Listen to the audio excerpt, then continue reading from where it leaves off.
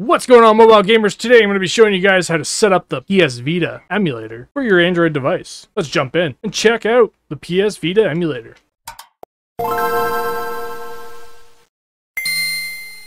Warning! The PS Vita emulator is still in its early stages of development.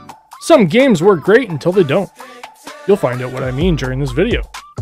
I hope the team keeps working on this and continues to do so, otherwise at this point I suggest spending the money on a PS Vita if you need your Vita fix. You've been warned. Alright guys, so the very first thing we are going to do to get the PS Vita emulator, yes it does work. I've warned you, it does work, but there are some flaws with it because it is still in early development stages. I played Mortal Kombat for about 20 minutes and then it crashed on me, but hey, this is cool. For anybody that has maybe a stronger device than I do, I'm using the S20 FE. I have an S22 Ultra that I have yet to try it on, but it'll probably work on that a lot better. But I've heard things that it doesn't work great on a lot of devices yet. So this is a setup guide to get you going and teach you how to get your games loading and everything. And I will show you where to get your games. But for the first thing we're going to do is we're going to type in PS Emulator. And then you're going to look for Vita 3K. That's the emulator that we're going to be downloading today. You're going to go to Vita 3K. You're going to go to the little three lines at the top right-hand side, which is the hamburger icon. You're going to click on Download. You're going to go all the way down to Grab from GitHub for Android, which is our Android device that we're going to be using today. And then you're going to scroll all the way down, until you see Assets. If this Assets doesn't drop down, click on it. And this is the latest version as of last month. So you're going to click on that, you're going to download it, and then you're going to open it and install it. Now, once it's installed, I highly recommend going to your files, creating a folder called PS Vita, just because we're going to be creating a folder for PS Vita. We want to keep all of our PS Vita stuff in here. We're going to click Create. Now I'm going to go to my Downloads folder. I'm going to grab my PS Vita emulator. You don't have to do this part, but I'm going to do this.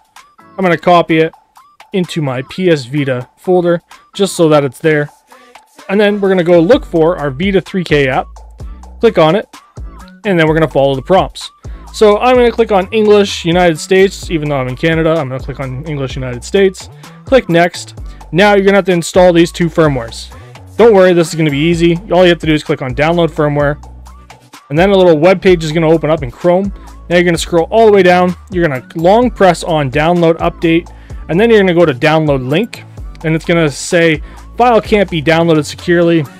That's okay, we're going to click Keep anyways, and then it's going to download that 127 megabyte file. So you're just going to wait for that to do its thing.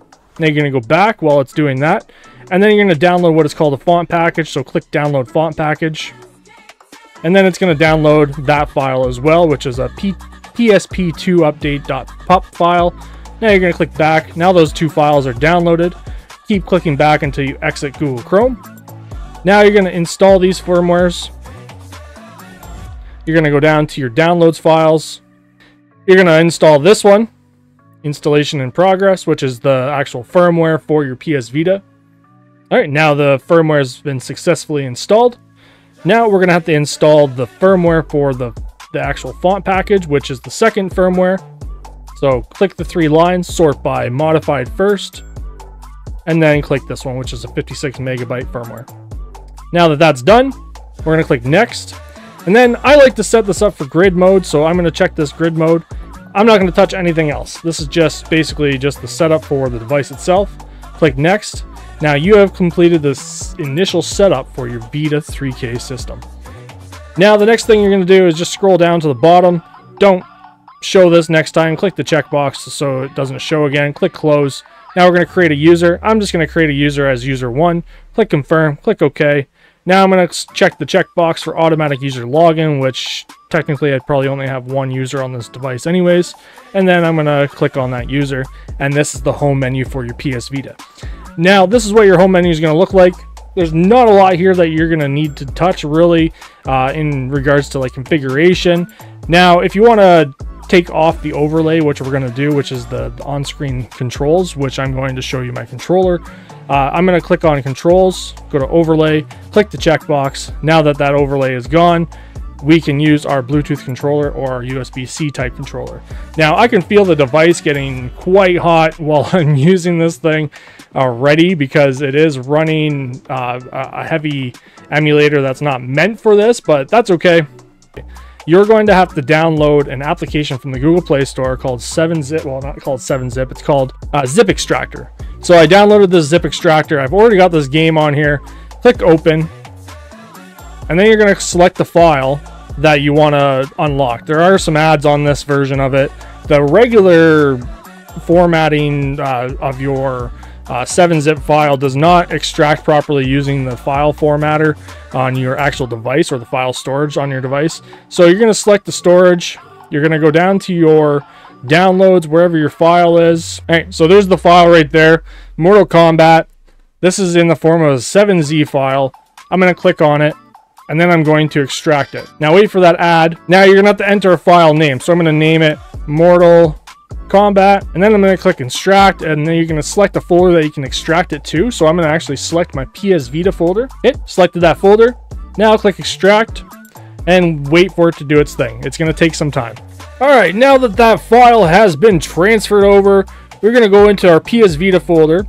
We're going to look at our folder that says Mortal Kombat. We're going to go into the app folder. Now, this is very important. You're going to copy this or move this file to the root of our PS Vita folder. So we're going to move it right here.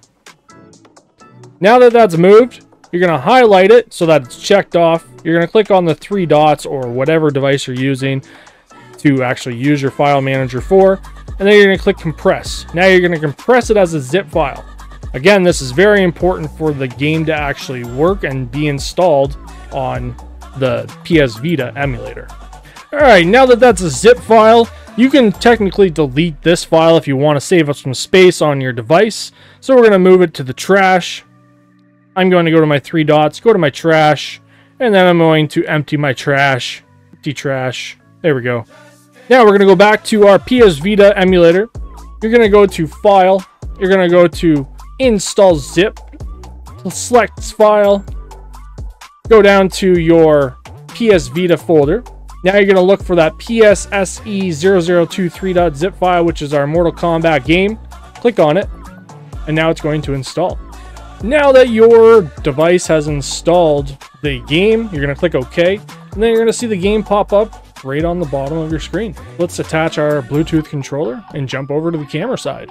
Alright, so I got my Bluetooth controller connected here. We're going to click on the game, click Start, and as you see, all the buttons are working by default. I didn't have to do any configuration for this device at all. I know like the buttons are different compared to what the PS Vita would be, but everything works. You can just play it the way it is until it crashes. And like I said, it does crash every once in a while on this device at least. Maybe if you have an S23 Ultra, for example, or an AYN Odin 2 that is coming out soon, that might work great as well.